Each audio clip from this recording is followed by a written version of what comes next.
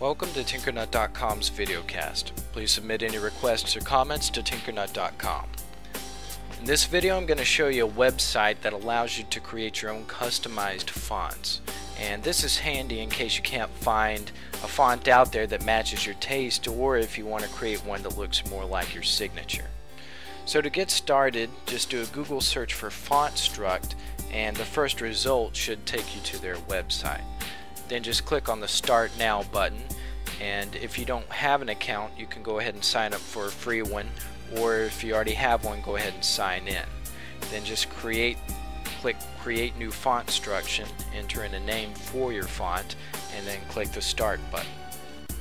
It's going to start you out creating the capital letter A, so you can use different shapes and different tools to kind of create this letter.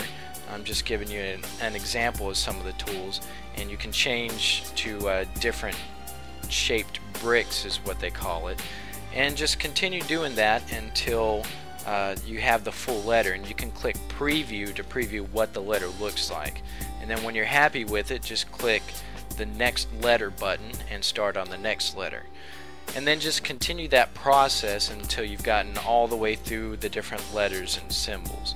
Then click the download button and you can download it to your desktop, and it downloads it in a zip format. So to actually get to your font you're going to have to extract the different files, and you should see a font file within there. Then just go to your My Computer icon and click on the C drive, then go to the Windows folder and you should see a Fonts folder, and you want to drag your font into the Fonts folder and then you'll be able to use it. Well, that's it for this tutorial. For more, go to Tinkernut.com.